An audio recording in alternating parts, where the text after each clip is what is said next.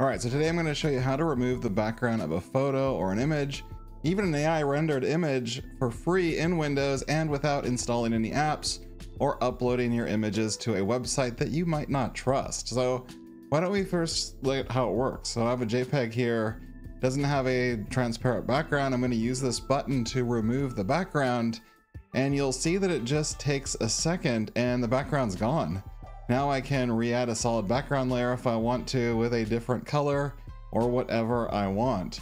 And this was all baked into Windows. Yes, there are other options for this, tools like Adobe Photoshop or Canva. Those are great, but like you're seeing here with Canva, it's a premium feature that you need to pay for. And online tools like remove.bg work well too, but you at least need to sign up for an account to be able to get high resolution images back from it.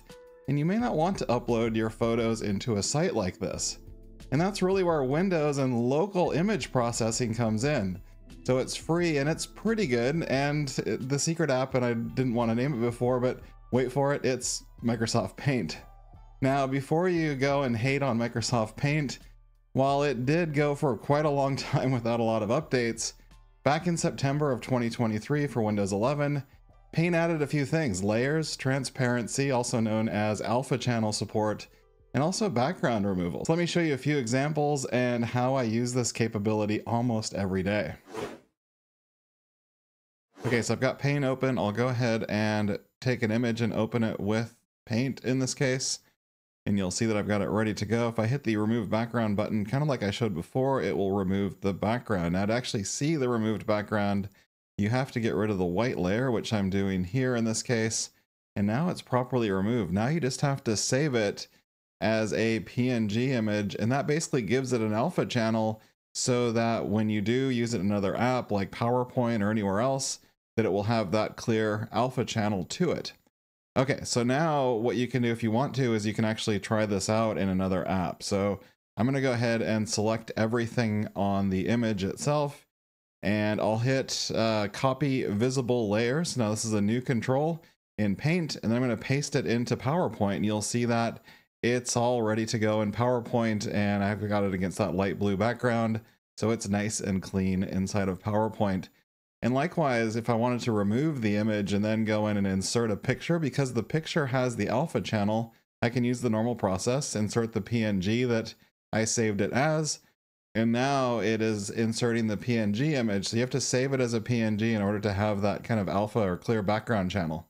So now I'm going to go ahead and open another picture in this case. So I'm going to use one where I have my hands visible. So this you can see, and it's kind of a, sorry about the creepy image, looks like it's something from the Smile movie or something. But I'm going to go ahead and remove the background on this image here, and you'll see that it's got my hands, and the kind of segmentation of the hands isn't perfect.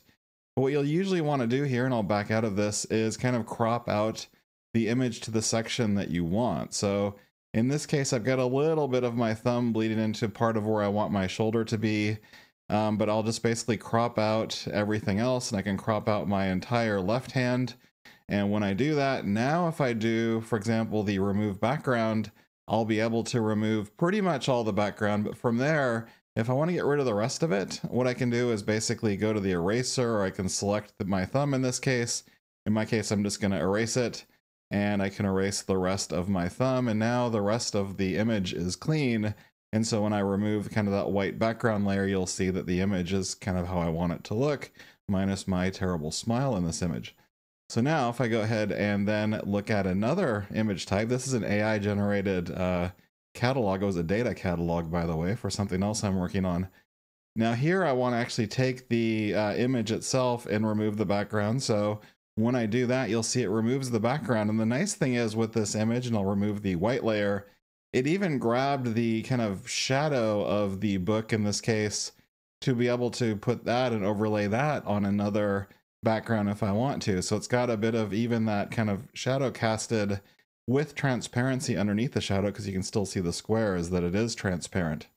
Now the last thing I'm going to open up is a picture of a few different webcams, because I look at a lot of those. I won't save this image in this case, but I'll go ahead and zoom back down to a normal level for my two different Razer Kiyo Pro Ultra and Pro webcams. In this case, I want to remove the background, and it does a pretty decent job. So There is a little bit of artifacting, I think, underneath that kind of tripod mount. But what you can do here is either go into the eraser if you wanted to, or another way to get rid of that in this case is just kind of to crop out that extra layer. Let's say you didn't want that, and now you're ready to go, and you can use that image as part of another thumbnail or whatever you want to use it for.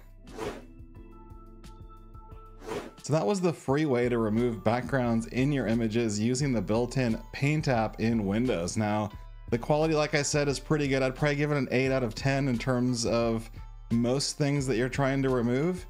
As you might have guessed, I use this a lot for PowerPoint, for example. I use it also in video when I'm using, say, manufacturer or product photos when they don't have transparent backgrounds, to remove those backgrounds for the video itself, and also for video thumbnails when I create them for YouTube. So let me know what you think in the comments below. Give me a free like if this was helpful, and be sure to subscribe for more tips like this. I'm planning to share a few more that I use daily, and thanks for watching.